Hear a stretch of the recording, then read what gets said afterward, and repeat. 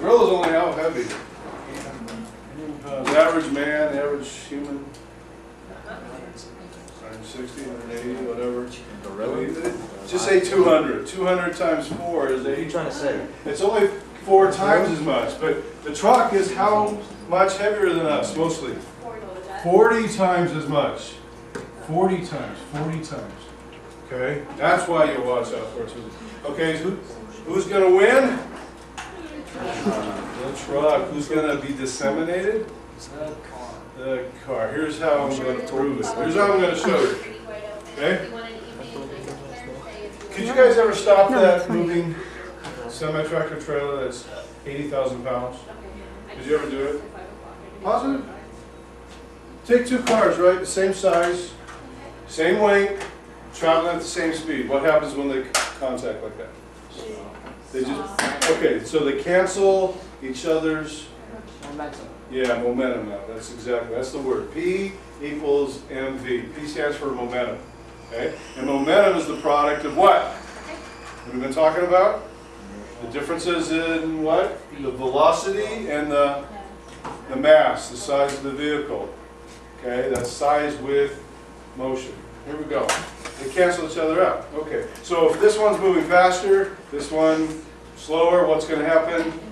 Okay, good. Can you ever stop this truck? You can? You can? Oh, Tristan is quick on the trigger. Wow, that's absolutely right. You've got P equals MV. MV, in other words, equals MV. A semi-tractor trailer traveling at 80,000 pounds on it would have to be going what speed in order to match your, who wanted the Jeep? The Jeep that's 4,000 pounds, or a Tahoe, who has a Tahoe, things like that, traveling at 40 miles an hour. What's the math? 4,000 times 40 equals 160,000 units. Momentum, 80,000 pounds goes into that. How many times? You got it. Just a mere 2. 2 miles per hour. And they cancel each other out. So what does that look like? 2 miles an hour, and you're zooming in. They stop. What's the implication for you as a pedestrian versus even a motorist? Would you walk out in front of an SUV that's traveling 40 miles an hour? Why? You die.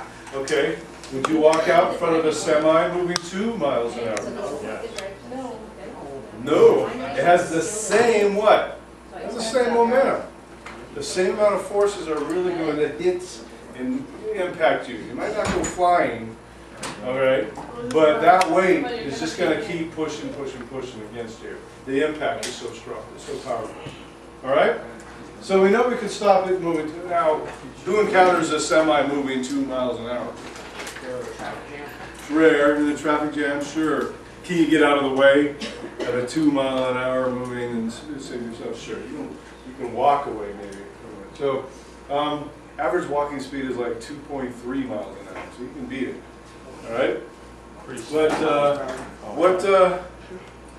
what if you're moving in a highway situation, a freeway?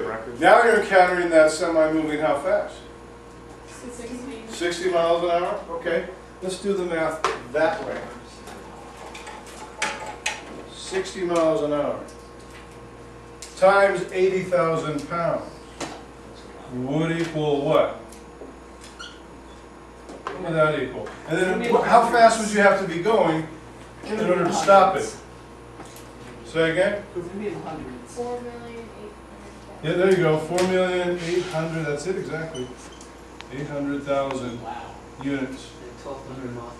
And 4,000 goes into the half fast. Joel, click on the raw. You guys hear him? 1,200 miles an hour to stop it in its tracks. And of course, obviously, what? No one can drive it. What drives it, or what flies at that speed? Okay? Jet engines. Something that's. But then what happens at the impact? So, yeah, and there's nothing left. There's nothing left. Okay, so you're only a mere 3,000 pounds, and you see that semi coming down the road at you. You're on your cell phone. You're on the radio. You're talking to your friends. And the semi trucker makes mistakes too. Falls asleep. Comes crossing over your solid yellow line. What's he doing? What's he doing? What's he doing? You don't know. It doesn't matter. He's coming at you. He's going to kill you. Right? You always pay attention to a semi-tractor trailer coming to any vehicle on the road, but especially that yellow Decimate. Nothing left. Nothing left. There was a really shocking story about a couple of years ago in Puyallup. Really sad. A guy, father of two, climbing up the hill from where the Puyallup Fair is. You guys know about where that is? Highway 512. All right, climbing up the hill there, past Meridian, and he's talking on his cell phone with his mom, which he probably shouldn't have been. But all Mom heard was the last words of, "Mom, I love you," and that was it. Didn't hear any more. It was the son. Well, the trucker coming down the hill, the opposite direction, had decided that he needed to pick up the CD that he dropped on the floor in front of him. So he's leaning down. What happens to the truck? Swerves. Goes where? Into the center median. You have those cables now. They're just called median cables. And what do you think the truck did to those median cables? Right through them, right through the string, tight string. That was it. Ripped through there, gets to the oncoming traffic, and encounters this guy, and that was it. He was dead at 32. So he did that? Hmm? So he did that? Pretty much. Yeah, I mean, that's why it was his last words in Testament. What are you going to do? Tell Mom you love her. So it's all the most depressing stuff. There's so many. And why? Because people are doing stupid things on the road. We gotta keep going. We're gonna talk more about some depressing things later. Yeah? Not last year's, but a few years ago. About 3 years ago? Yeah, about 3 years ago. My mom and I were on the freeway on 167 Going where? North towards Kent? Yeah, and everything, and we slid and hit the Median? Jersey barrier? barrier. Yeah. And we didn't know that behind us an SUV had slid and like tipped over, and everybody behind him crashed, and nobody could get to us for 6 hours. Because it was like all everything was backed up there. Yeah, and then 167 going south was packed.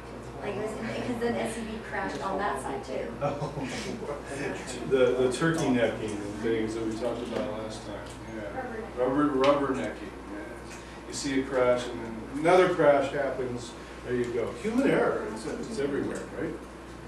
You got to pay close attention, especially to these killers. All right, semis.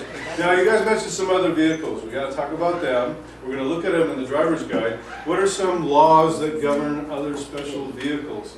Well, you guys mentioned the buses. They have certain laws that govern them, like where they can travel, with who gets to control them. What do you have to have in order to drive certain vehicles that are like that size and weight? A bus or a semi? A what? It's actually a different sort of license. They call, say it again, somebody said it. Commercial. Yeah, you got it. You guys are going for your what? Your IDL. Well, guess what? The CDL is kind of the highest level you could go. And it's called what, Keegan? Commercial. Commercial driver's license. How old do you have to be to get it? 21. Used to be.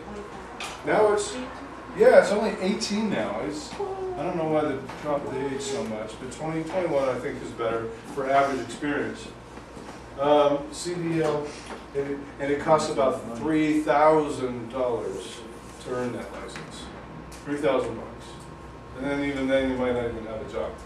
But you got to monitor a lot of things about the vehicle, the inspections that they showed you there.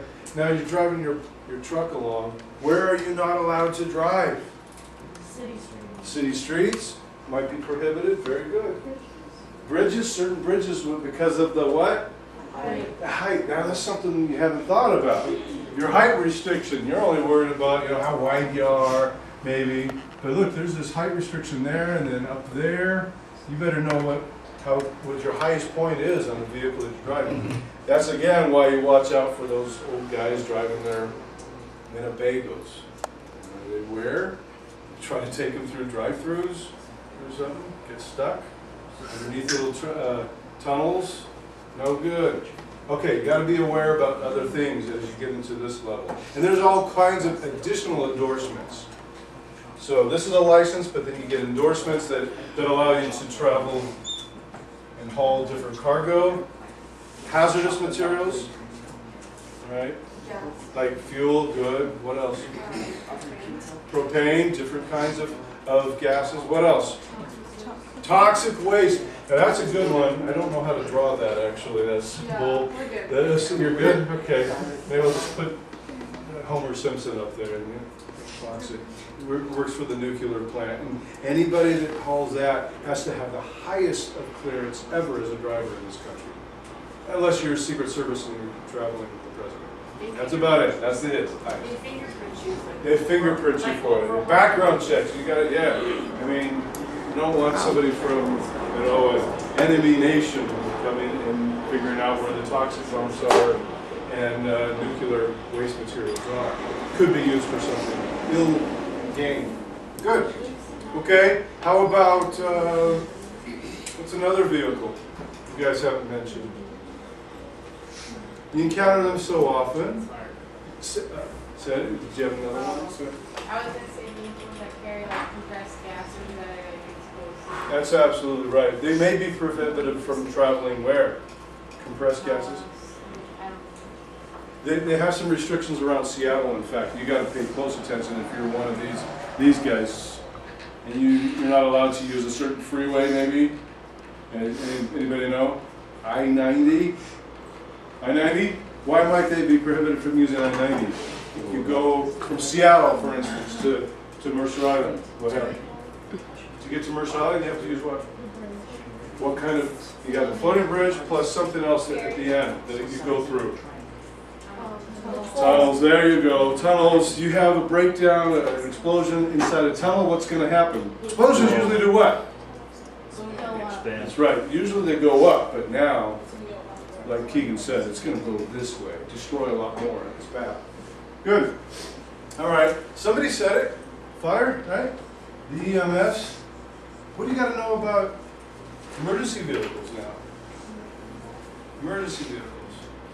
Can you just do anything you want around them? No? You have to pull over. Okay, pull over when? Lights or sirens? Anything else? When they're... Okay, how about this? So now you're coming the opposite direction. Okay, lights, sirens, and you got to do what? Pull off to the right and stop. Okay, now they go past. And then what do you do? Just get back off, no big deal. Okay, but now you're the opposite direction. Coming from here. All right, and then the truck's behind you. What are you supposed to do? Pull over, come to a stop. The truck goes past.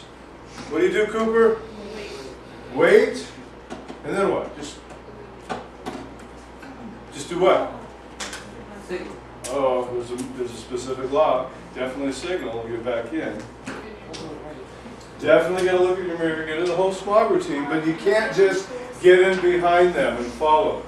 And maybe more than 4 seconds now. There's a specific law. Sometimes they have it on the back of the truck. 300 feet. How much? How much? Feet, I think. How many? 300. No. 500. Ah! Okay. There you go, that's what it was. Yeah, you got I it. remember. It's either one of those, it's 300, 500, sometimes 600, 100 sometimes. Okay, everybody needs to know that. EMS. Following distance is 500 feet. Why do they do that? Think it through. Why can't you just get back in behind them and follow them and draft them? Why? There might be more. That's it exactly, really. For any one incident, be it fire or a crash car, medical or whatever, you may have a second vehicle en route, even if it's the battalion chief or something trying to catch up to it. Good. And then, of course, you might have the ambulance in pursuit as well. All right? How about a special rule involving, where's my cop car? The cop car's over here. Do you have different cars? I got it. Behind the Starbucks cup. There it is, good.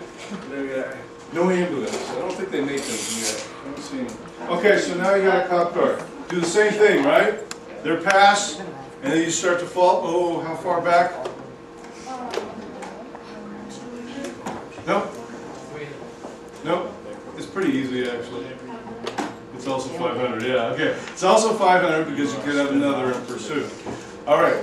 Now they've gotten, I keep mentioning his name, don't I? Everybody's going to know the name of Cooper that views this video too, later on in life. Now he's stopped, and he made his catch. And he's on the side of the road. Now you're coming up on them. What are you supposed to do as a motorist? You've got two options. Slow down if you're where? This is the new law. And I just saw a brand new sign today on the freeway going past Emerald Queen. They had a huge display board, and it said, slow down for police officers stopped. It's a $356 ticket if you don't. So slow down, or if you can't do that, do what? Yeah, move over to the left. And that's what the picture actually showed. It had the car here, and it said go like this into the other lane, way over there. Good. Okay, you got to know these laws. They're brand new ones too. And if you're not informed, it doesn't matter. You can still get the ticket for it. Be aware, and keep up on your reading maybe in this material. All right, we're going to look at some material out of here. Everybody got a book? Tell me who doesn't have a book, and we'll look at some questions. Need another book.